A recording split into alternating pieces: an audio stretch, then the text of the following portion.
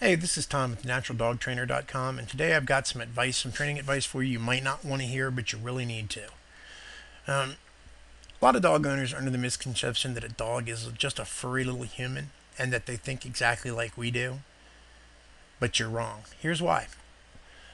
I've been in the professional dog training arena, and I can guarantee you that your dog does not, I'll repeat, does not think the way you do. I mean, don't get me wrong, dogs are intelligent, they have great learning capacity, but they don't think the same way humans do. Does this mean I don't love dogs? Of course not. I've always loved dogs, always will. In fact, most of the time I'm more comfortable with, dogs than humans. Here's some advice on how a dog thinks. Dogs operate on instinct. They've been with humans for so long that they instinctively read our body movements and moods. This gives the illusion that they think like us.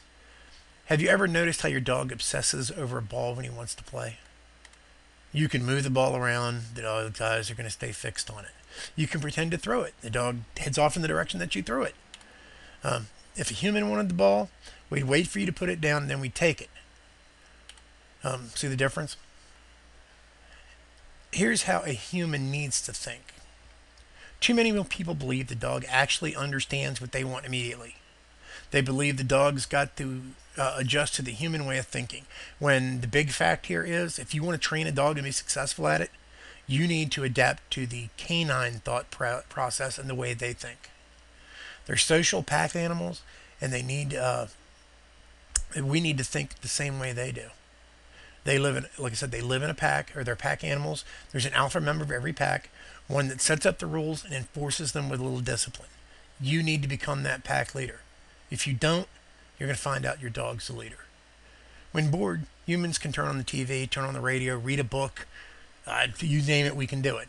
Dogs don't think that way. A bored dog's going to resort to activities that we may think completely unacceptable, such as digging, chewing, and a lot of other things.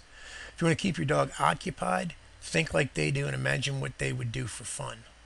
Dogs like to play, go for a walk, or get outside when they need some recreation. And here's the most important part of dog training. Becoming your pack leader, or your dog's pack leader, is the most important thing.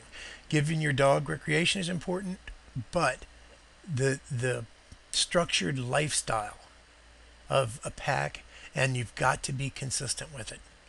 Dogs are like people, they learn through repetition. You can't feed therefore you can't feed the dog last one day, then feed him first the next. This is going to utterly confuse him. He's not going to know where he belongs in the pack. Your dog needs to remember he is the bottom of the totem pole. Alpha members eat first, then beta members, then so on. The dog always eats last in a mixed human and canine pack. This applies to dog training as well. Teach your dog to sit and use the commands as a precursor to everything. He wants to go out, sit. Wants food, sit.